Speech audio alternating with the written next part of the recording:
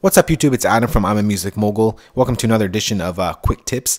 I just want to show you how to kind of duplicate tracks really quickly and easily in Logic. First thing you can do is, let's say this is the track you want to duplicate with all its settings intact. So I'm just going to quickly put a little effect here so we can see how it copies it. Let's say I want to duplicate this track and create another track of these settings. I'm just going to go ahead here, click the track that I want, click the button that is beside the plus button. And if the thing comes up, it says new track with duplicate settings. Just click that and it automatically copies the track with all the settings intact. And another way to copy and create a new track is, let's say you want another software instrument track, because that's what I have here.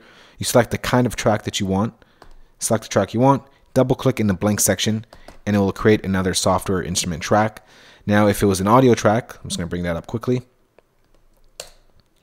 Let's say you want another audio track. You just click the audio track and double click in the blank area and it will create another audio track. So basically what it does is you select the type of track that you want, whether it be a software instrument track or an audio track, click it and then double click in the blank section and it will automatically create another track just like that one that you selected.